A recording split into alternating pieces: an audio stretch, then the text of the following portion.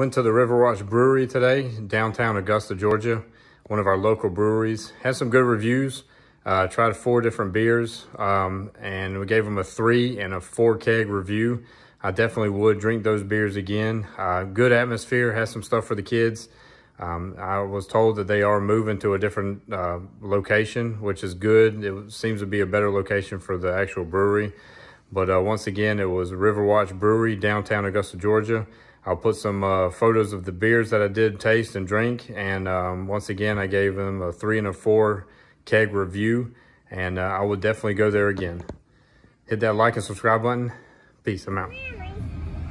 Justin's BREWventure here at Riverwatch Brewery. I got a couple of 4 ounces to try different beers, and we'll let you know what the review is. First beer is going to be the Red IPA at Riverwatch Brewery. I'll let you know how it tastes.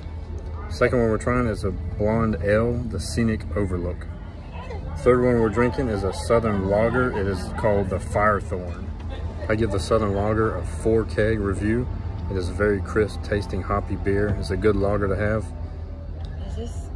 Red IPA has a lingering taste to it. Pretty good IPA. I give it a 3 keg review, but that lingering taste I'm not too fond of. Everything else tastes pretty good about it, and we'll come back to the next one. Leaving the Riverwatch Brewery, sampled about 4 beers, good beers. Gave each one of them a 4 and a 3 keg review.